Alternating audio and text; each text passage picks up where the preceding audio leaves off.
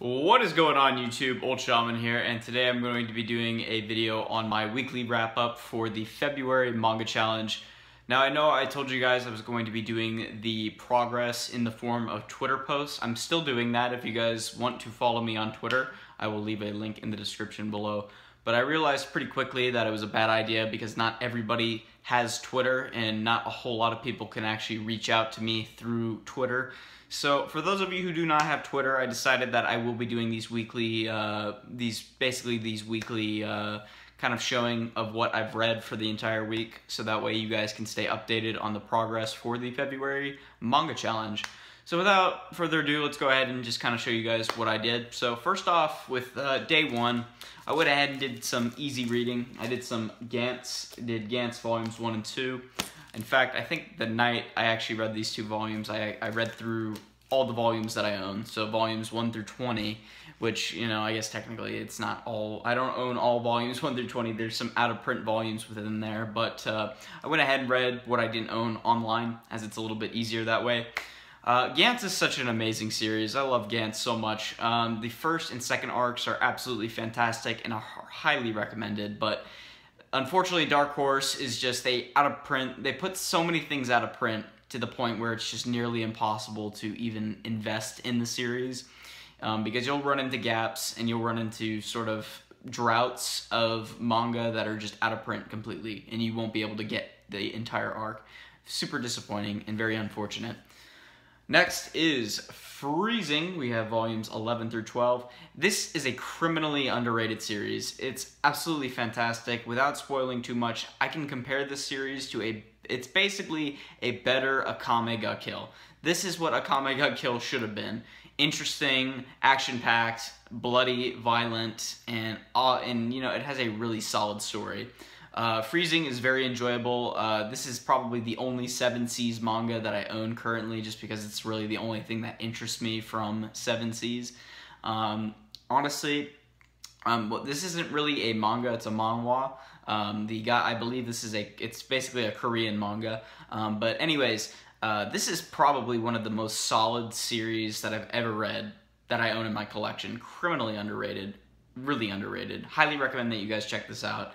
Really awesome. They currently have up to, I believe, volume 13 and 14 comes out sometime this month. So right now they got up to volume 12, and they're these 2-in-1 volumes. They got some really interesting color pages, just to kind of show you guys.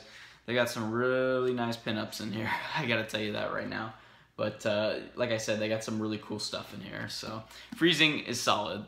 You know, it's not just an ecchi. It's a kick-ass seinen. Just gotta take my word on it.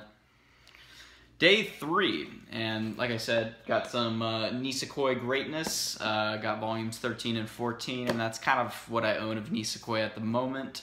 I plan to get a lot more of Nisekoi. Just right now I kind of want to see if I haven't really read anything. I haven't read the entire series. I know it's all completed, but I love it so much that I just kind of want to be I want to be surprised for the ending. You know, whether or not it's going to be a terrible ending or if it's going to be a good ending, that's up in the air. But right now, I'm loving every single bit of Nisekoi.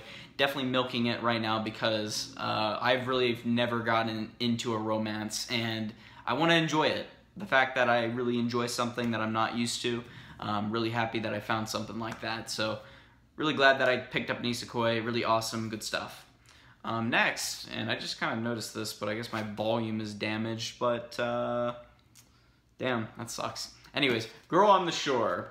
I did a review on this if you guys want to check it out. I actually really enjoyed it. I read Solanin not too long ago, and honestly, my impressions coming from Solanin, I like A Girl on the Shore. I think it's a very criminally underrated Asano work.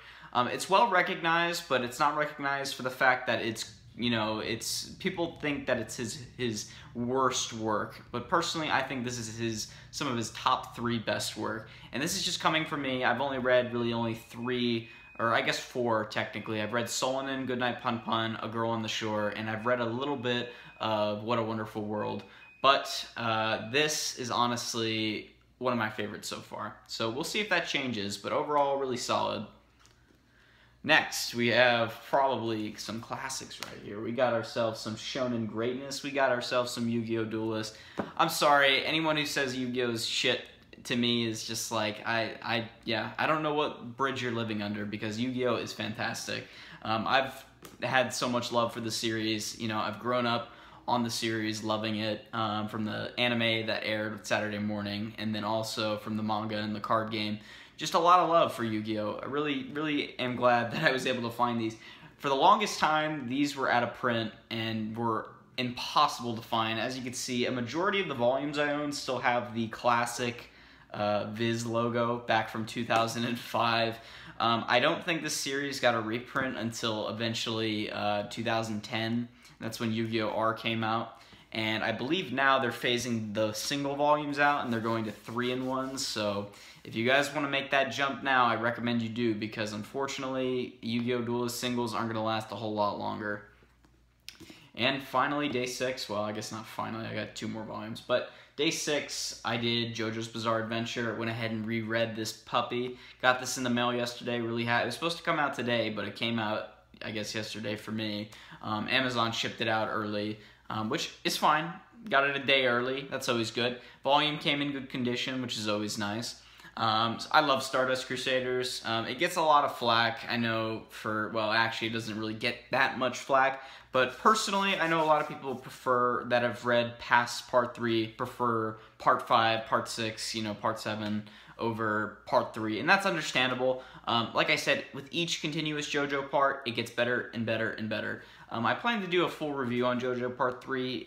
Probably not going to wait for the full run of the hardcover JoJonium volumes, because it's going to be a while. 10 volumes for the JoJoniums is going to be quite some time, so I'm definitely going to be waiting on that one. And finally, for our read today, we finished Future Diary Volumes 1 and 2. Finally got to read the series, and you know what? Overall, I enjoy it. I would have to say this is probably my... it was another series I didn't expect to enjoy. I felt that the series was going to be not what I expected. I did watch the anime and I really enjoyed it, but I never really checked out the manga, and I heard the manga was a lot better, and personally so far, from what I've seen, it's about 50-50, but that could change based on whether or not I finish the series. Now, the issue is that it's a majority of the volumes are out of print. They're not too hard to get, but they're out of print, and your best friends are going to be used bookstores, and I'm not a big fan of used quality. I've always been the one to pick up new volumes. I just prefer it.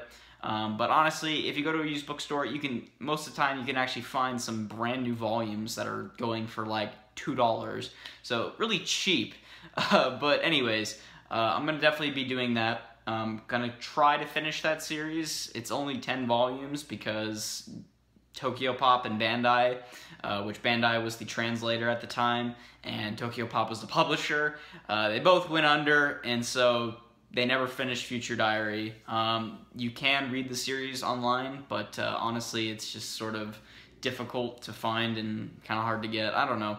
Anyways, that is my weekly wrap-up. Anyways, guys, this video was ridiculously long. I apologize for that, but I wanted to give kind of you guys a brief summary of each individual volumes that I picked out. So anyways, thank you all for checking this video out, and I will talk to you guys next time. Peace out.